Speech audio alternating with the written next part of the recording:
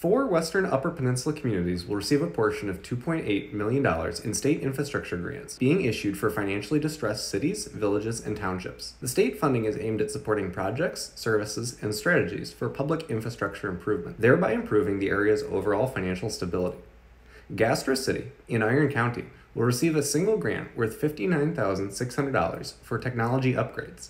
Laurium Village will receive 1 grant for enhancing public safety, with upgrades to the fire department worth $250,000. The village of Ontonagon will receive 2 grants of around $425,000 for replacing a backhoe and motor grader. Calumet will also receive 2 grants from the state. Calumet will use around $571,000 for infrastructure replacements at the Public Works Building and Village Hall. For ABC 10, I'm Dan on Linux.